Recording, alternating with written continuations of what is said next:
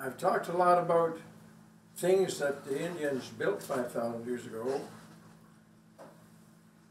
These Indians lived off the buffalo. Buffalo provided with them food, provided them with material for tools, the bones, provided them with hides for clothing and shelter. So now I'm going to talk a little bit about the hunting of buffalo. The Indians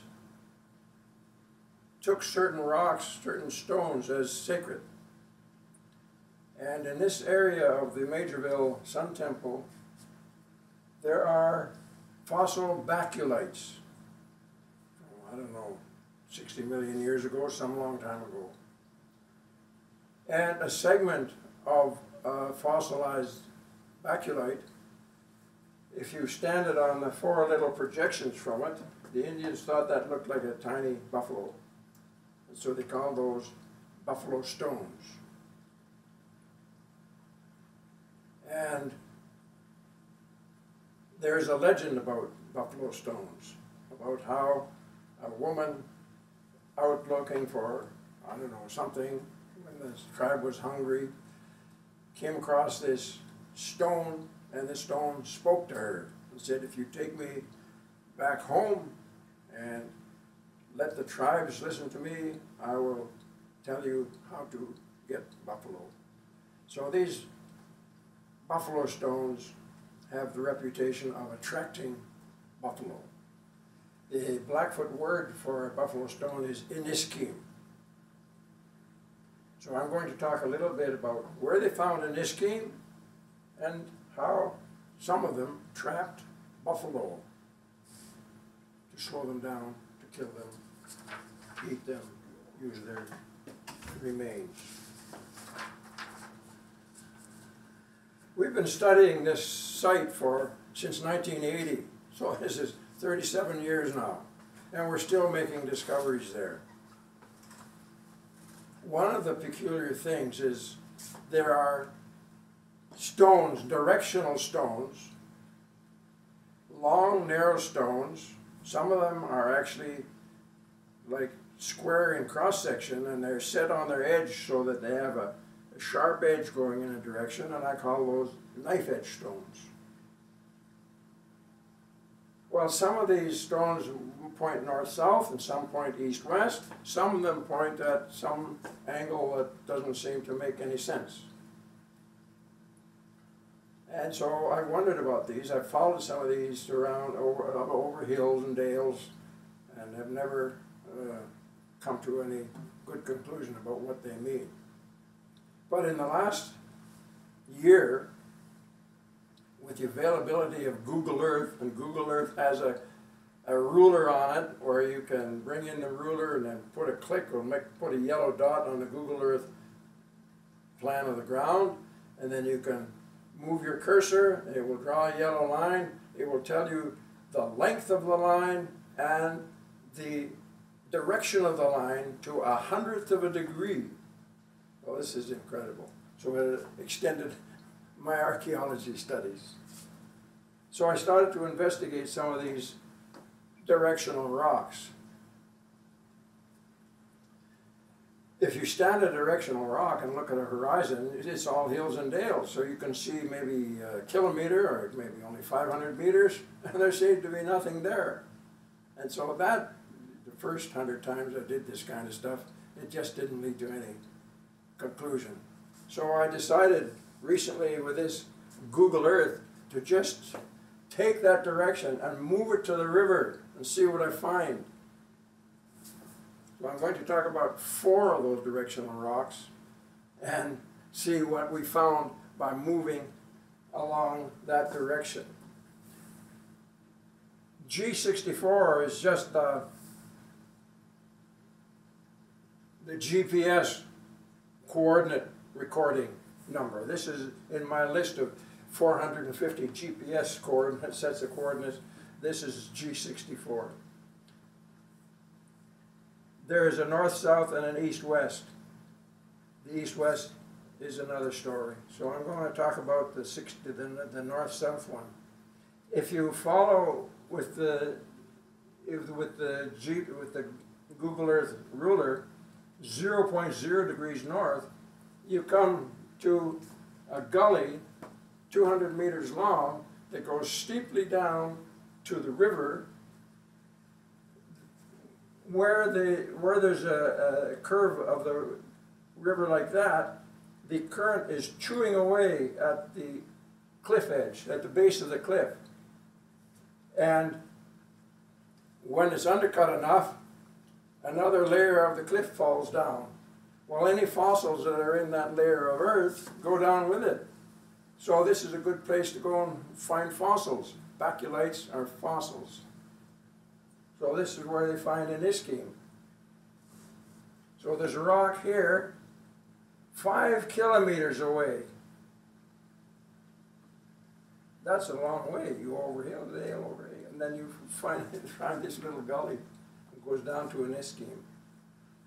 48 is another north-south rock. And if you go straight north, 0.0, you come to a cairn. It's not marked here, but it'll be marked on another graph I will show you. And just on the other side of that cairn is the beginning of a gully that if you follow it along, it bends and it comes to exactly the same ischeme collecting place. This is another rock. This is about a 2 or 3 ton rock pointing 32 degrees. So if you use Google Earth to draw the line till you get to a river, it goes over hills and dale, but you finally get to the river. Again, it's about a 300-meter long gully going 32 degrees. You don't have to change direction to the river. And the river is curved that way, so this is another steep cliff where it's continually eroding and falling down, taking the baculites with it.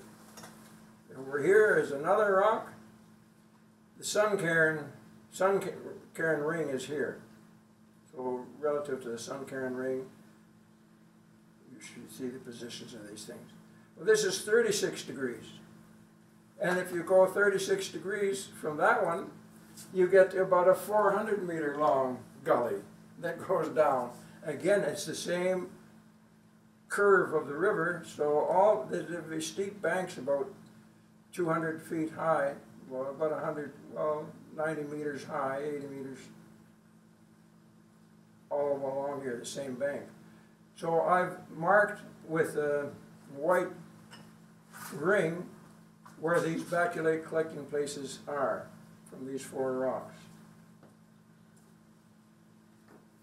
This colored zone here is what I'm going to wind up saying it needs protection. The government needs to protect this land. It hasn't yet.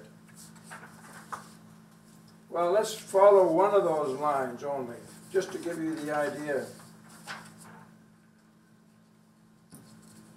This is line 48. This is the north-south rock. This is a whole other story. The east-west one leads to a lot of stuff across the river, about 5 kilometers away. But this is where we start with the north rock line. This is 48 prime, 48 double prime. If we stand east of it and look west, this is what they look like on the ground. That's the north-south rock. This is the east-west rock coming this way. And the GPS was halfway in between them, 6 meters apart. Show you what the Google Earth line looks like. Here's 48. Come 0.0 degrees north, you come to this cairn. It's not a really big cairn, but it's on the crest of a knoll, so it's easy to see. And just the other side of the knoll is the beginning of this valley. The white dashes follow that gully. And this is the ischeme collection place I pointed out before. And just on this bank of the gully is a cairn. But there's also the biggest chunk of white quartz I have seen on this site. White quartz is a sacred rock. In Irish, it's called a sunstone. Around the world, white quartz is taken as a sacred stone. And there's another thing along this gully on the edge of it. It's about a 2-ton red granite rubbing stone. Buffalo rubbing on that for many, many thousands of years have polished it. I mean, it's got a glaze. It's not just like smooth polish. The oil from the hide, I guess, has actually glazed the granite. So this is a place that was known and marked by people as something special.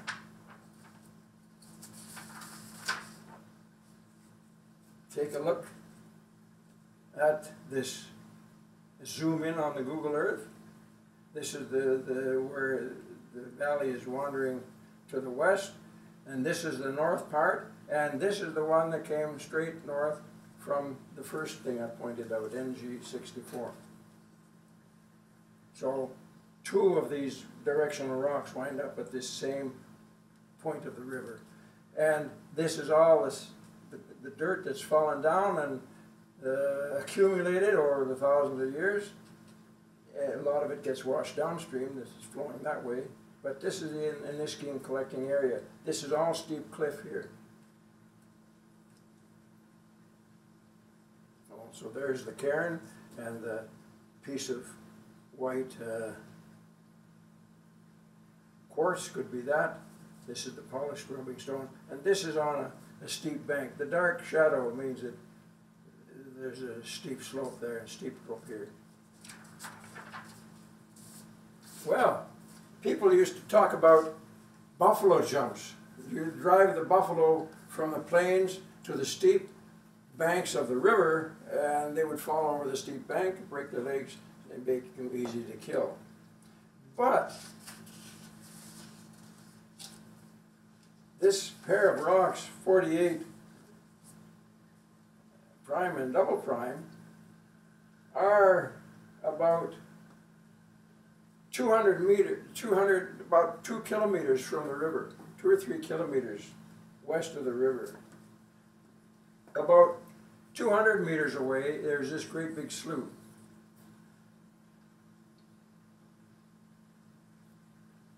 It's a special slough because look at the shape of this part of the slough. It looks like buffalo horns. So I saw this first in Google Earth because it looks darker in Google Earth. This is from an aerial photograph that we made. So that looks like something having to do with buffalo. So I took our aerial survey and zoomed in to see if there's a buffalo drive line. A buffalo drive line is cairns on either side of it doesn't have to be a very deep gully, but cairns on either side of a slight depression where men could stand and wave things, and if you have a stampeding buffalo herd, by guiding them, scaring them from either direction, you can get them to go into something that will trap them, either fall over a cliff and break their legs, or go into a muddy slough where the walk ground is soft and they sink in and they can't move fast, and so they're easy to kill.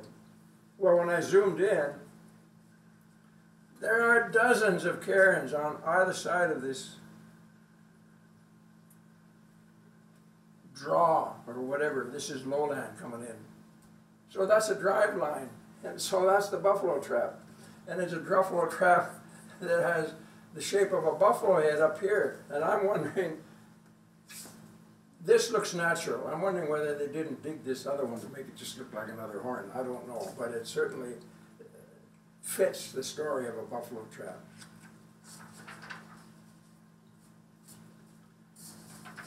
Well, these are the 4 lines that I showed you. This is the one I talked about. The slough with the buffalo head is here. But I mentioned that all of this stuff is something recommended in my book, Canada's Stonehenge, and the 2nd edition, Hidden Stonehenge. This Sun Temple is the key to Stonehenge in England, and this is why the publishers made these strange titles, Canada's Stonehenge and Hidden Stonehenge, to refer to this Sun Temple. But all of this stuff, all these banks, and all these thousands and thousands of stone artifacts refer to calendars and many other things, like buffalo traps and so on. So they have to be preserved. And so what I'm trying to do is to get the Alberta government to protect these areas. But now I've extended it from the 4 square miles that I asked them in about 1985 to protect, and they said, no, we've given you a 1/4 square mile, that's all you're going to get. And it's still all we've got. Now, instead of protecting the 4, I'm saying they need to protect 24. It includes all of these banks. Maybe in 10 or 15 years, they'll do it. Maybe you can help.